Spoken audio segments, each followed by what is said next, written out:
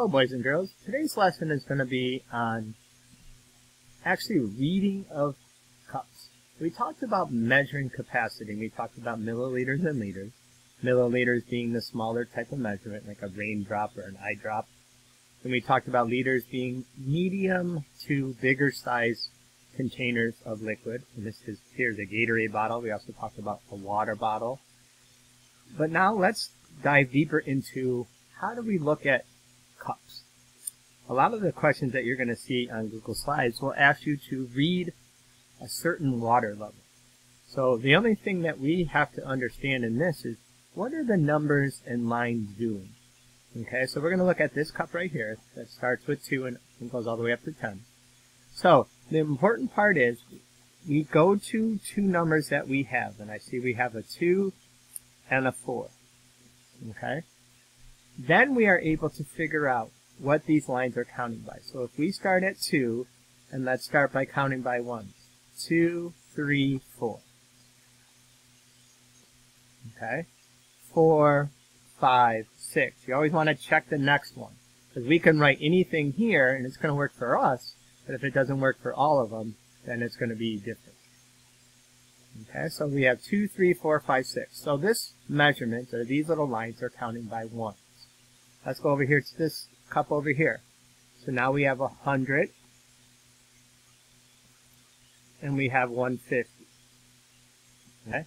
Obviously, we can't count by ones. If we go 100, 101, 150, 150, 151, 200, those increments don't make that much sense. So we got to try to figure out what can we count by, counting by the same number here and the same number here to get to 150. So let's try tens. 100, 110, 150, 150, 160, 200. Okay, that's kind of tough because this jumps up by 10 and then this jumps up by 40. It has to be the same number each time I make my lines. Okay, so let's try 25. We have 100, 125, 150. So each of these lines are counting by 25. So let's try this. We have 150, 175, 200. Okay, so this cup over here is counting by 25. Alright, let's try some couple. And it's kind of trial and error. You got to try to see what works and then check and see if that number works for each level. Okay, so for here we got 500 and we have 1,000. Okay, so let's try counting by 25s. We have 500, 525, 550, 575, 600, 1,000. Okay, from here to here, that 25s doesn't work. So let's try another one. Let's try 100. So let's try 500, 600, 700, 800, 900, 1,000. So these cups here are going up by 100 increments. Okay, now let's check it with the next level. 1,000, 1,100, 1,200, 1,300, 1,400, and 1,500. So here they're going up by 100s. And the bad thing is about measuring cups is they're all different. So you got to kind of do this little routine here to kind of figure it out for yourself. We can't always count by ones. We can't always count by tens. We got to figure it out by doing this little skill. What is the lines counting in between big numbers? And then try that in the same pattern going to the next number. Okay, let's try the cup over here. So now we have 250 and 500. Okay, so let's try counting by maybe 25. So let's go 275, 300, 325, 350, 500. Well, that didn't work, because from here to here, that's a big jump. It may work down here, but when you get to the final line, it kind of makes a bigger jump. So let's try counting by 50s. So here we have 300, 350, 400, 450, 500. Okay, let's try it on the next step.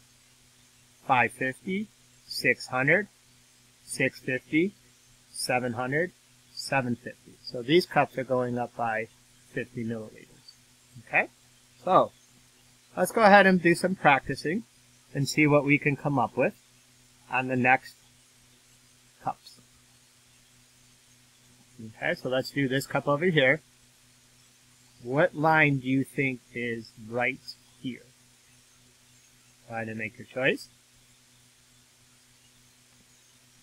Very good. If you said 5 liters, because the liters is up here, you would be correct. Let's go over here to this one.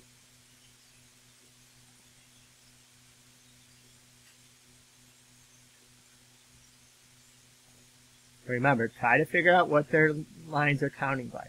That's the first thing you do before you start writing down numbers. Because some of you guys may say, this is 160, okay? And you may then try it out. If I go 150, 160, 200, this jump from here to here makes sense. But from here to here, it is way too much. So go ahead and make your choice. Okay? If you said 175 milliliters, you would be correct. And let's try one more practice.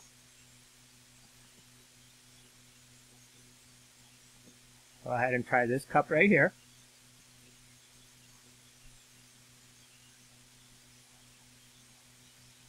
Okay. If you said 350, you would made the correct choice. Go ahead and try this cup over here.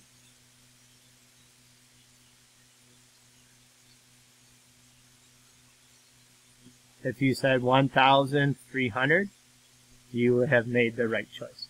So take your time when you're reading measuring cups, because you can't always say, oh, this one's counting by ones. Oh, no, this one's tens.